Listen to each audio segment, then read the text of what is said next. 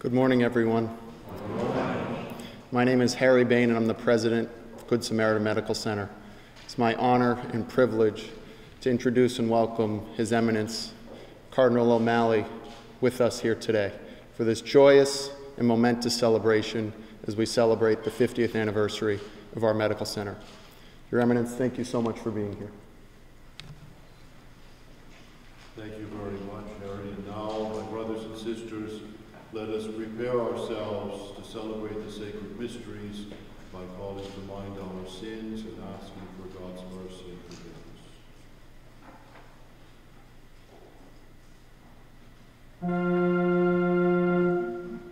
Lord Jesus, who raised the dead to life in the Spirit, Lord, have mercy.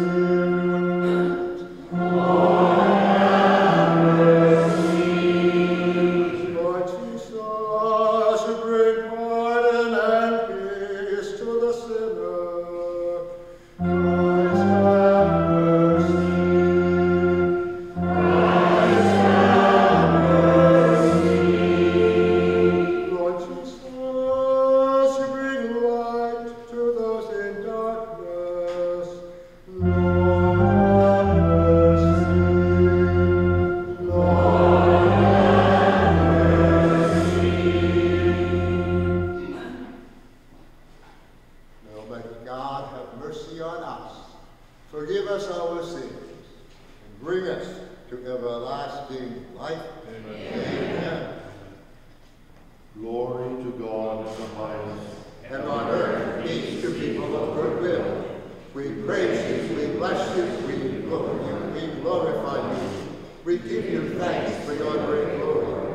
Lord God, heavenly King, O God, almighty Father, Lord Jesus Christ, only begotten Son, Lord God, Lamb of God, Son of the Father, you take away the sins of the world, have mercy on us.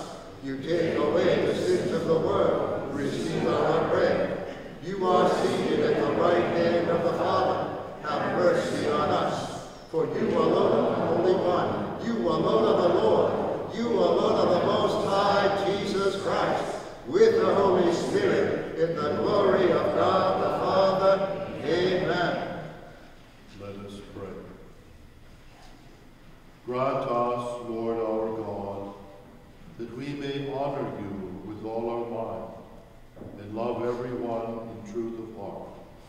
Through our Lord Jesus Christ, your Son, who lives and reigns with you in the unity of the Holy Spirit, one God, forever and ever. Amen.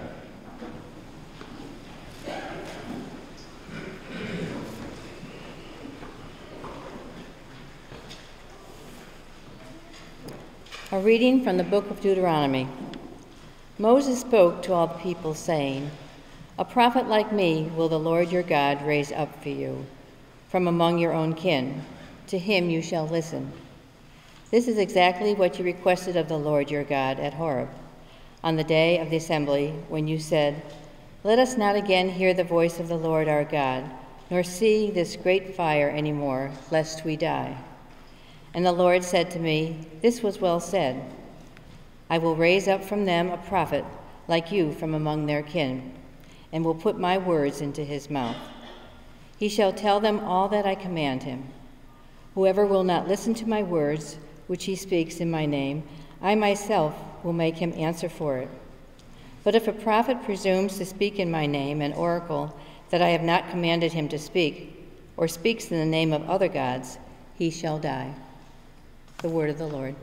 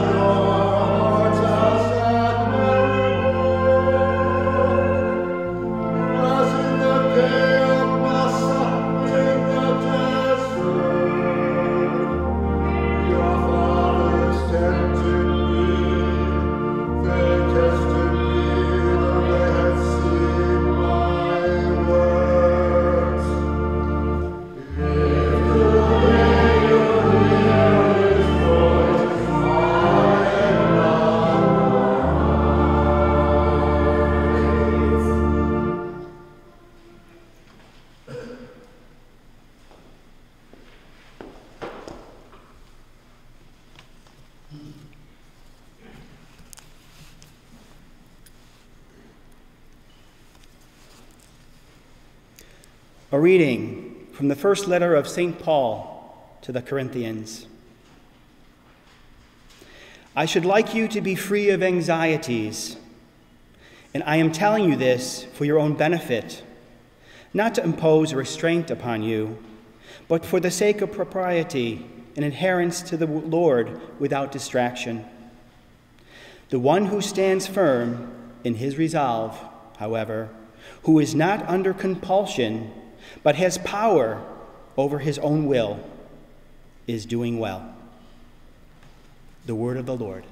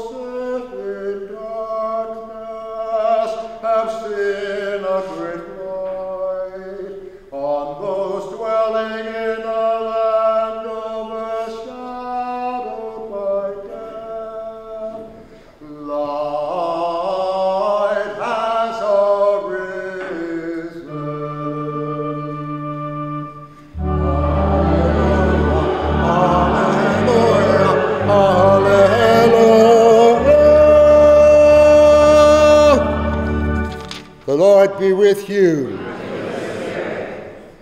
A reading from the Holy Gospel according to Mark. Then they came to Capernaum, and on the Sabbath, Jesus entered the synagogue and taught. The people were astonished at his teaching, for he taught them as one having authority, and not as the scribes. In their synagogue was a man with an unclean spirit.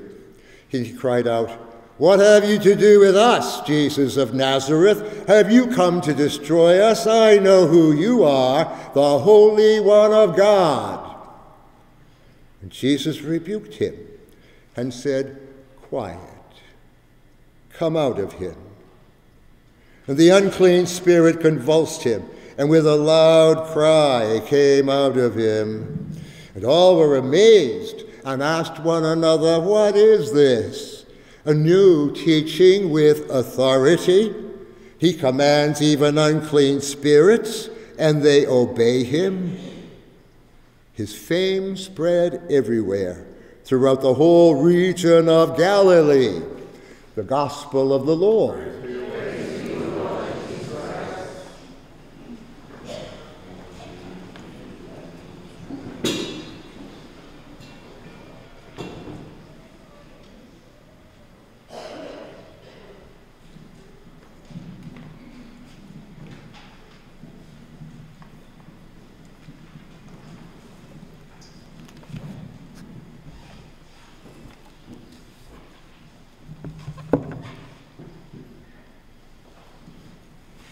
Good morning, everyone. Good morning. Dr. Bain, Father Richard, Jerry Paciello, staff, friends of Good Samaritan, and especially our patients who are in their rooms participating with us by the miracle of television. It's a great joy to be here today to celebrate this 50th anniversary of Good Samaritan Hospital. I often tell people that my whole life could be going around celebrating 50th anniversaries of things that Cardinal Cushing started. As a matter of fact, this week I've been in Peru to celebrate the 60th anniversary of the foundation of the St. James Missionary Society that Cardinal Cushing started 60 years ago, And in the last 60 years, we have sent 300 priests from Boston to work in Peru, Bolivia, and Ecuador in some of the poorest parishes in those countries. And it was a great joy to be a part of that. A year or so ago, I was invited to Galway to rededicate the cathedral there, which was also built by Cardinal Cushing. I was very fascinated, and I thought, why did Cardinal Cushing build a church in Galway? Until I got to Galway and realized that every single person in Galway has a relative in Boston. It's amazing. It is amazing. But today we're here to commemorate that 50 years ago, this month, Cardinal Cushing dedicated this chapel, and the wonderful ministry of Catholic healthcare began here at Good Samaritan Hospital. Cardinal Martini was formerly the Archbishop of Milan, a wonderful scripture scholar, has written a beautiful book called How Jesus Managed His Time. He studied the 4 Gospels and distilled out of those Gospels all of the things that Jesus did, how he used his time, and he came up with 6 priorities. The first 2 priorities are seen in today's Gospel. The first one being works of mercy and care for the sick, first priority of Jesus. And the second priority, announcing the good news, the Gospel, proclaiming the kingdom. I guess if someone had asked me, I would have thought that proclaiming the kingdom was the first priority. But when you look closely at the Gospels, you see that Jesus' first priority was really about mercy, taking care of the sick, feeding those who were hungry. Because it's in the context of mercy that the Gospel and the announcement of the kingdom can be made. So for 2,000 years, following the example of Jesus, the Church has been involved in health care. Many of our saints dedicated themselves to hospitals and taking care of the sick. Mother Teresa was discovered by the BBC, Malcolm Muggeridge, because she was seen pushing a wheelbarrow with a dying man covered with maggots in the streets of Calcutta and taking him to an abandoned Hindu temple so that he could die surrounded by love. St. Francis, the founder of my own community, his very first ministry was taking care of lepers. And so for 2,000 years, the Church has been involved in care for the sick as part of the way that we proclaim that the kingdom of God is here, that God's love and mercy must be visible in the lives of his disciples. Today's gospel depicts Jesus on the Sabbath in the synagogue at Capharnaum. The Sabbath, of course, is the Lord's day. For us, today is the Sabbath. And we gather in our synagogue, in this chapel, to worship God, to reflect on his word, and to ask for his blessing. When I was the bishop in the West Indies, in our diocese, we had the oldest synagogue in the Western Hemisphere. It was an old Sephardic Jewish temple built over 500 years ago, white sand on the floor. And one day the rabbi gave me a tour. And as I went around the synagogue, I picked up an old prayer book, and it opened to the prayer, "More than Israel has kept the Sabbath has kept Israel." In many ways, we of the New Covenant can say the same. More than we've kept the Sunday Mass obligation, it has kept us a people.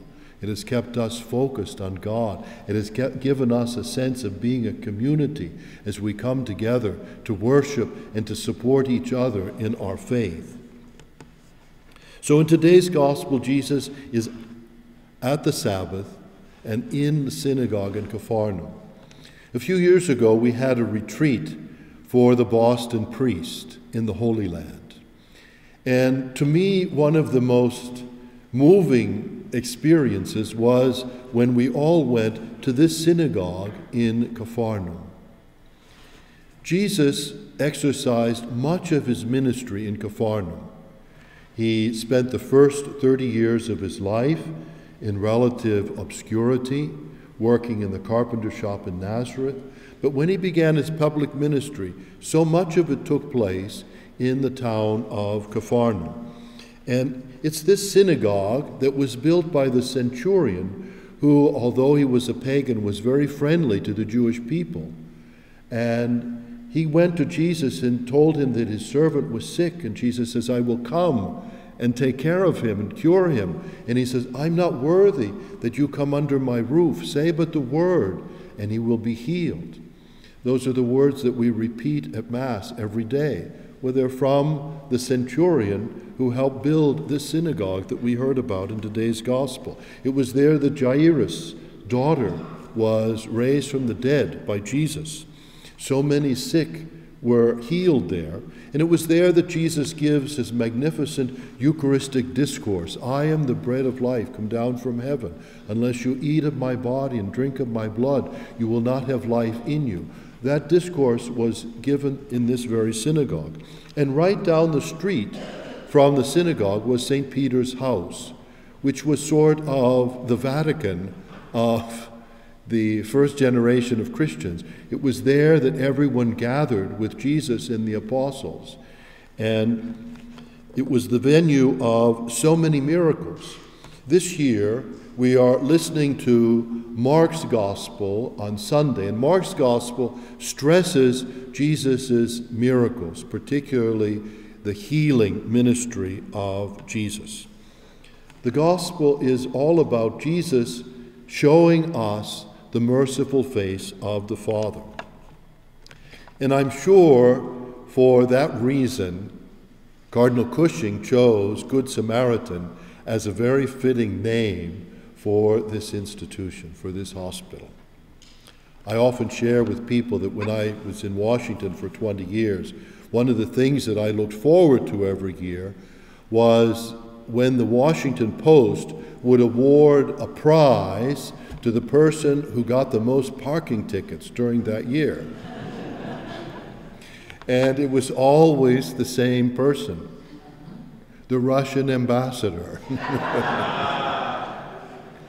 Of course, it was the height of the Cold War, and Washington's finest always had an eye on the Russian ambassador's car, anxious to put a ticket on it. Of course, as a diplomat, he never had to pay those tickets. But the story of the Good Samaritan is about the Cold War that was taking place at the time of Jesus. It wasn't between Russians and Americans, it was between Samaritans and the Jewish people. There was a lot of animosity. And so, in this wonderful story of the Good Samaritan, which is a response to a lawyer's question, the lawyer asked, what is the most important commandment of all? Well, lawyers usually don't ask a question unless they know what the answer is going to be. They don't like surprises. Now, at the time of Jesus, they had over 600 commandments in the Old Testament.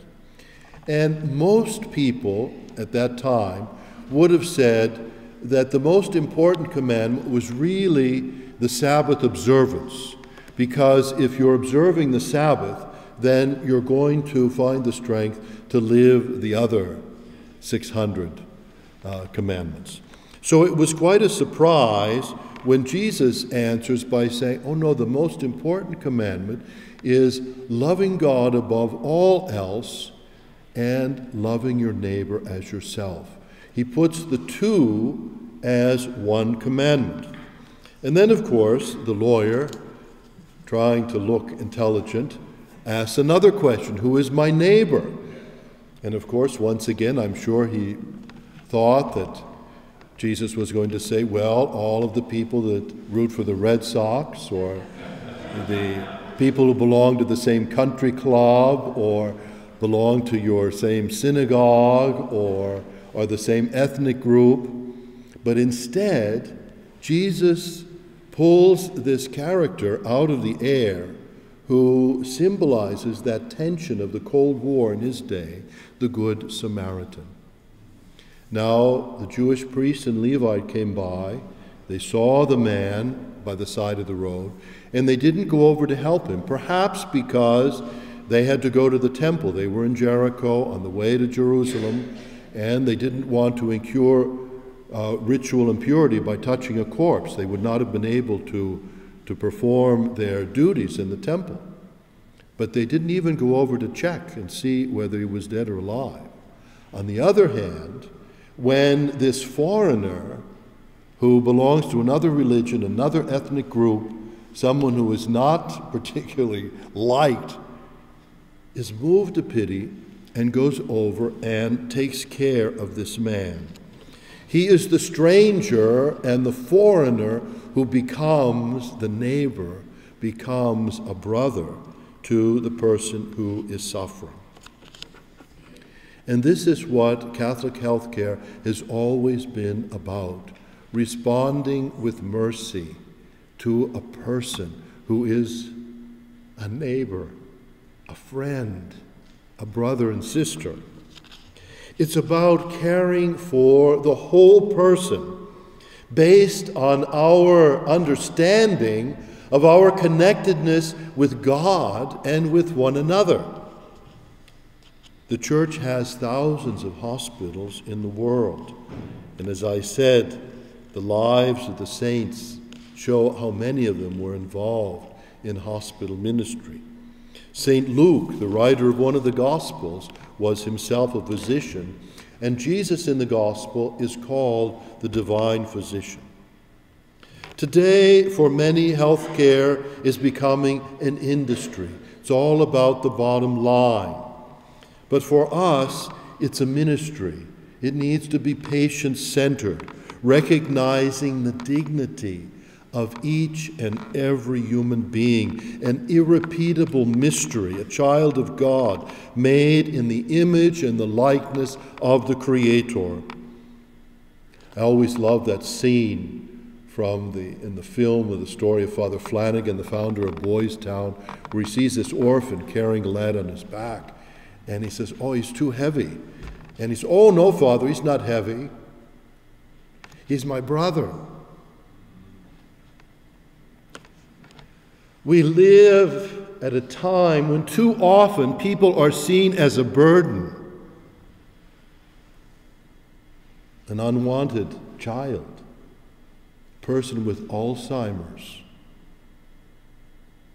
They were bragging in one country that they didn't have any more Down syndrome children, not because they found a cure, but because they're aborting them all.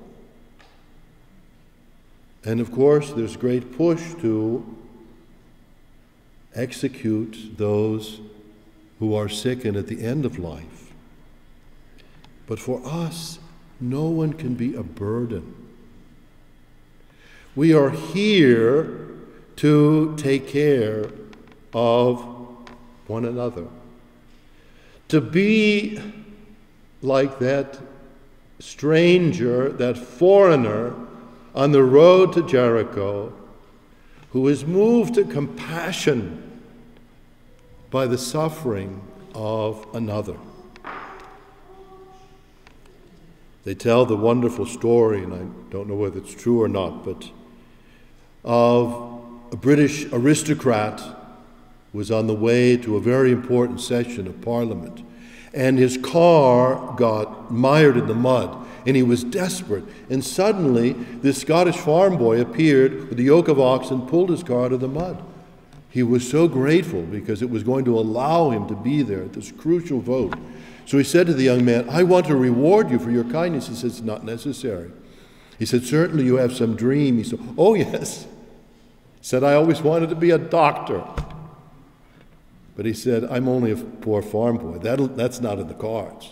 Well, when that aristocrat got back to London, he arranged for that lad to get a scholarship. And he went to the best schools, and he became a doctor. Years later, during the Second World War, when Winston Churchill was dying of influenza, he was saved by a miracle drug, penicillin, that had been invented by that Scottish farm boy, Dr. Fleming, who received a scholarship from Winston Churchill's dad, Lord Churchill.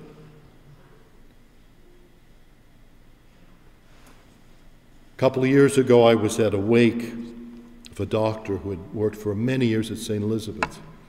And his family told me how when he was dying, he was cared for by this wonderful nurse who I actually met at the wake. And she told me that when she was born at St. Elizabeth. It was a very difficult birth. And this was the doctor that brought her into the world.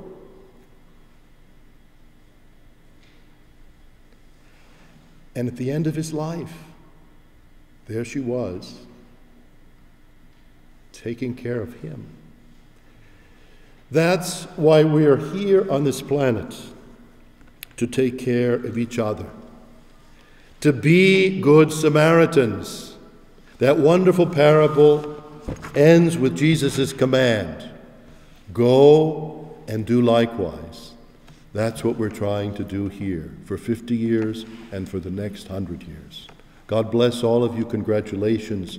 Thank you for all that you do.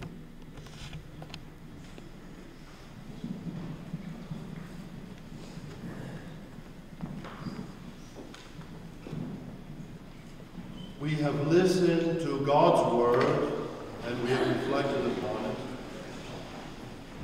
Let us now make our response by praying together our profession of faith. I believe in one God, the Father Almighty, maker of heaven and earth, of all things visible and invisible. I believe in one Lord Jesus Christ, the only begotten Son of God, born of the Father before all ages, God from God, light from light, true God from true God, begotten not made, consubstantial with the Father, through whom all things were made.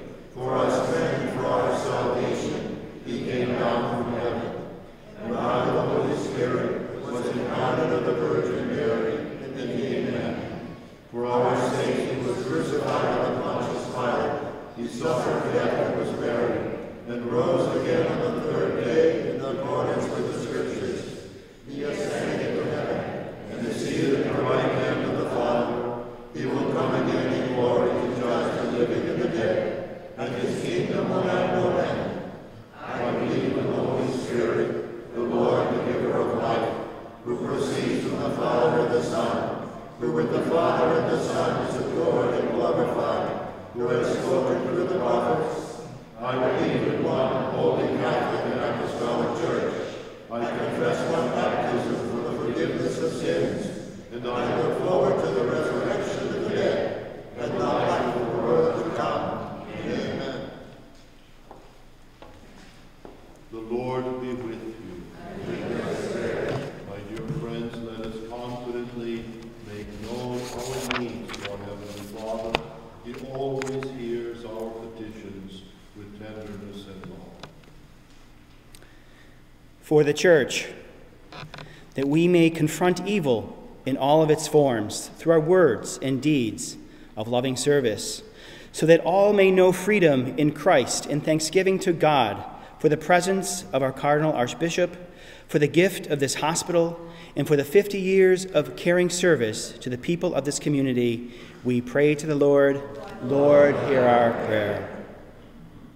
In thanksgiving for the amazing people delivering amazing care in this medical center, for our president and administrators, for all managers, for our medical personnel, the doctors, the nurses, the technicians, and for all the ancillary services, for our chaplains and volunteers, that all be blessed and renewed in their gifts and talents to continue being agents of healing, we pray to the Lord.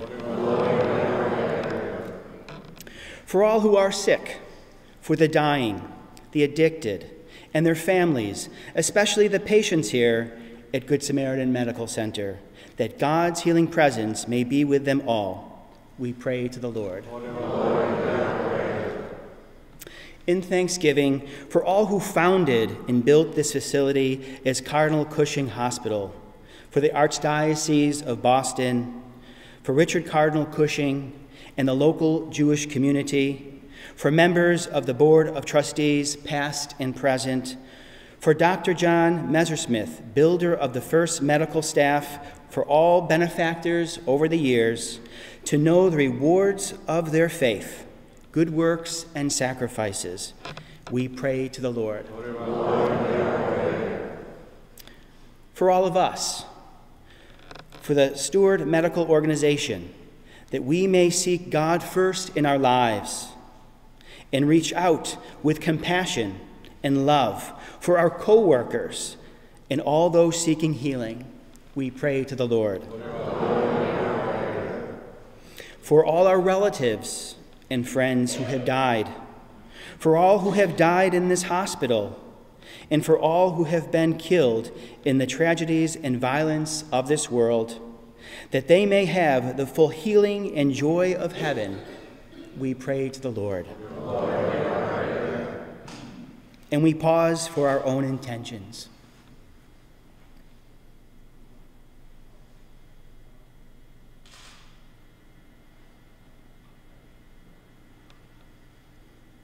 For these, for all intentions in the prayer basket, for our nation to be cleansed and renewed as a nation under God, for our enemies and for our benefactors, that the power of the Lord rest upon us all, we pray to the Lord. And we offer all of these prayers confidently through the intercession of Mary, the Mother of the Divine Shepherd, as together we pray. Hail Mary, full of grace, the Lord is with thee. Blessed art thou among women, and blessed is the fruit of thy womb, Jesus. Holy Mary, Mother of God, pray for us sinners, now and at the hour of our death. Amen.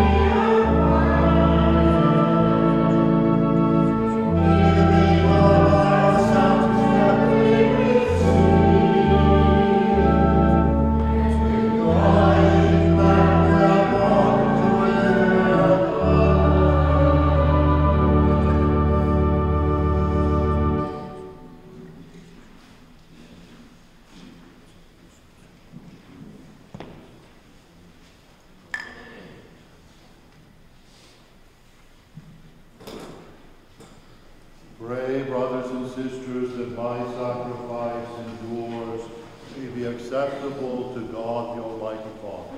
May the Lord accept this sacrifice in your hands, for the praise and glory of his name, for our good and the good of all his holy church. Amen. O Lord, we bring to your altar these offerings of our service. Be pleased to receive them, we pray, and transform them into the sacrament of our redemption, through Christ our Lord. Amen. The Lord be with you. And with your spirit. Lift up your hearts. Lift them up to the Lord. Let us give thanks to the Lord our God. It is right and just. It is truly right and just, our duty and our salvation, always and everywhere, to give you thanks, Lord, Holy Father, Almighty and eternal God. For in you we live and move and have our being. And while in this body, we not only experience the daily effects of your care, but even now possess the pledge of life eternal. For having received the first fruits of the Spirit, through whom you raised up Jesus from the dead, we hope for an everlasting share in the Paschal mystery. And so with all the angels we praise you, as in joyful celebration we acclaim.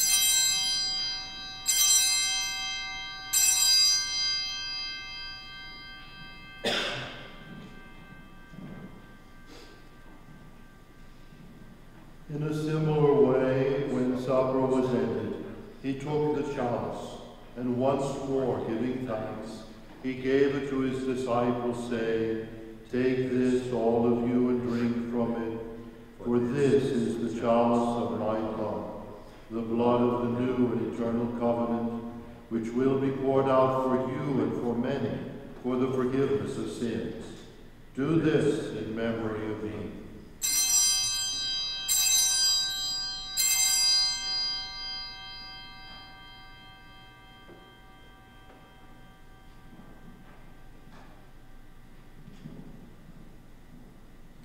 The mystery of faith.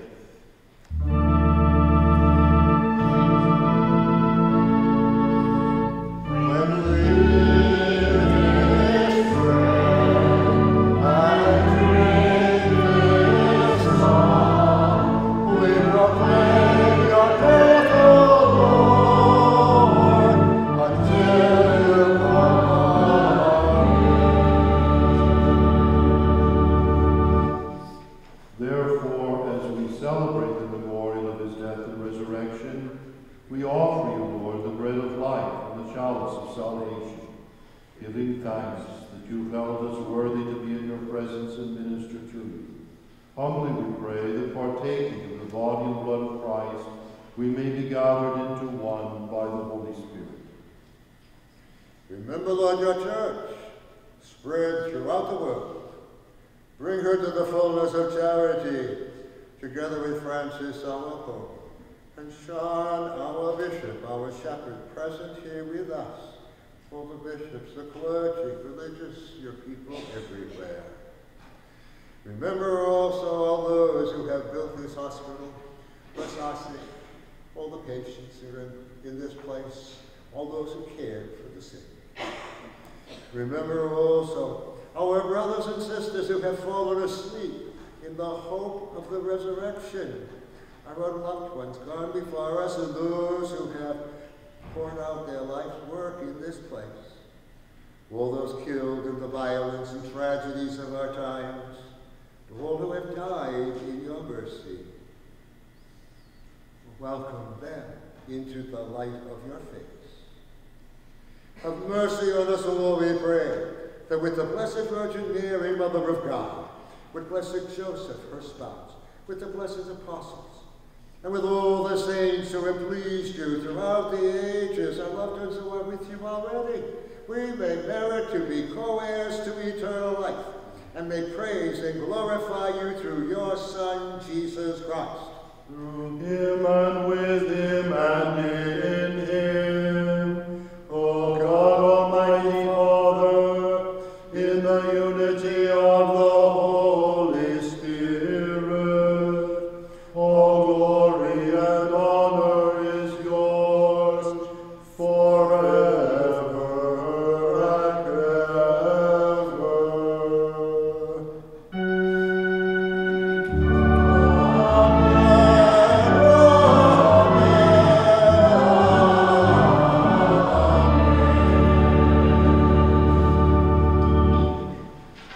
At the Savior's command and formed by divine teaching, we dare to say, Our Father, who art in heaven, hallowed be thy name. Thy kingdom come, thy will be done, on earth as it is in heaven. Give us this day our daily bread, and forgive us our trespasses, as we forgive those who trespass against us. And lead us not into temptation, but deliver us from evil. Deliver us, Lord, we pray, from every evil. Graciously grant peace in our days, that by the help of your mercy we may be always free from sin and safe from all distress, as we await the blessed hope and the coming of our Savior, Jesus Christ. For the kingdom, the power, and the glory are yours, now and forever. Lord Jesus Christ, who said to your apostles, Peace I leave you, my peace I give you. Look not on our sins, but on the faith of your church, and graciously grant her peace and unity in accordance with your will, who live and reign forever and ever. Amen. The peace of the Lord be with you always. Let us offer each other the sign of Christ's peace. Peace be with you.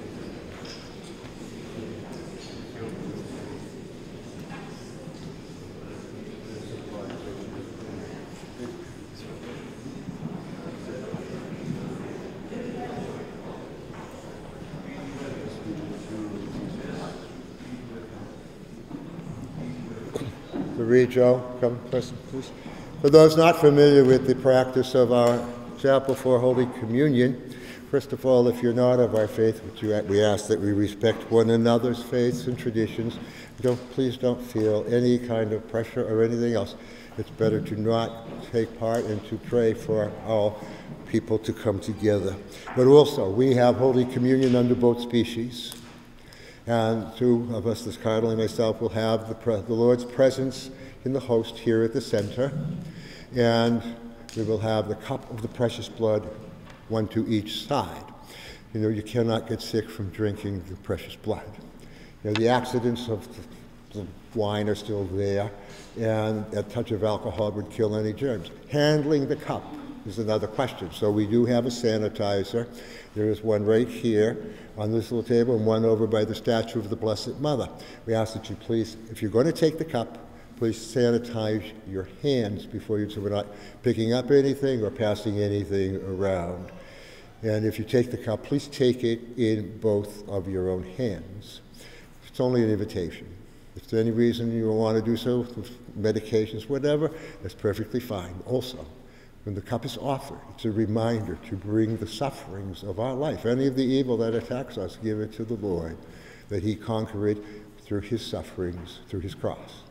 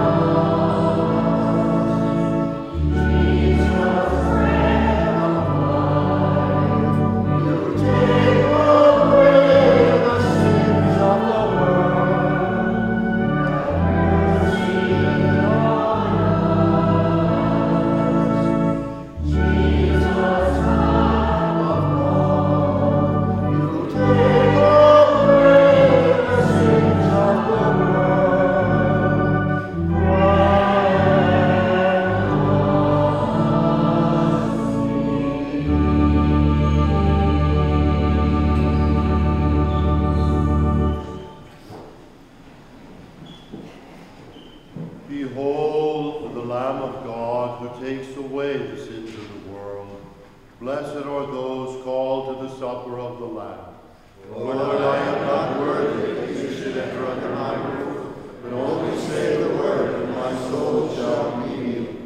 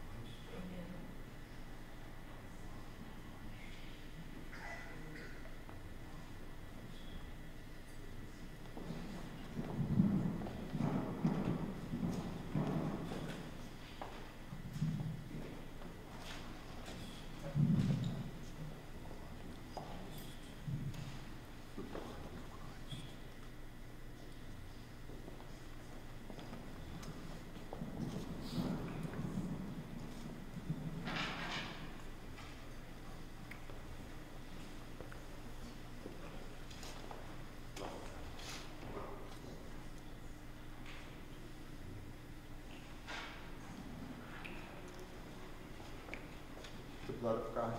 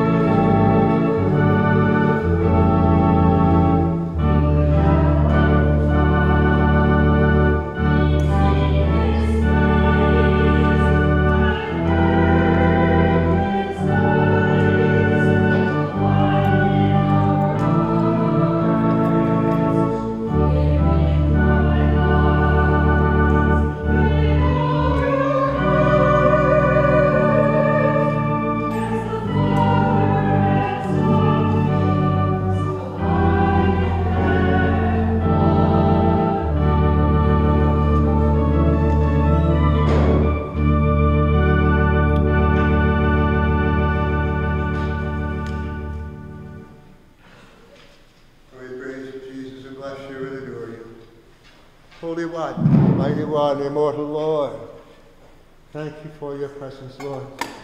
Touch us with the power of your healing presence in our mind, body, soul, and spirit, and help us to know how to be with you. Fill us, Lord. Drive out any presence of evil, all that attacks us by your power, Almighty God.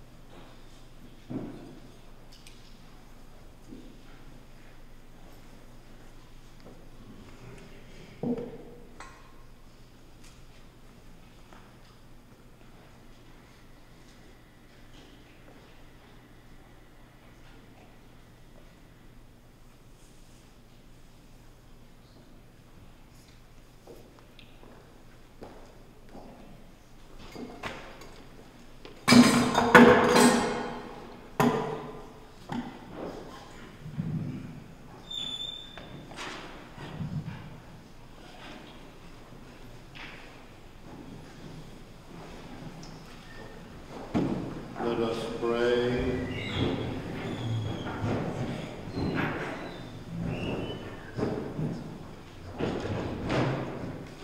Nourished by these redeeming gifts, we pray, O Lord, that through this help to eternal salvation, true faith may ever increase.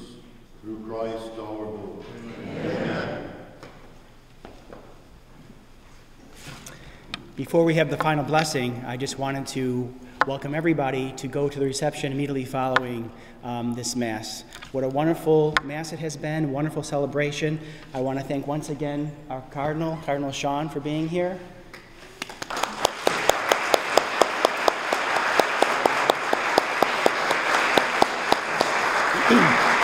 I would also like to thank, working with Father Kickham, he made it very easy for me in coordinating this Mass. I want to thank the Spiritual Care Department as well as the Marketing Department for helping us put this festivities together. Thank you so much. The Lord be with you. And with your spirit. Blessed be the name of the Lord. Now and forever. Our help is in the name of the Lord. Who made heaven and earth. May Almighty God bless you, the Father, the Son, and the Holy Spirit. Amen. Go forth, the Mass is ended. Thanks be to God.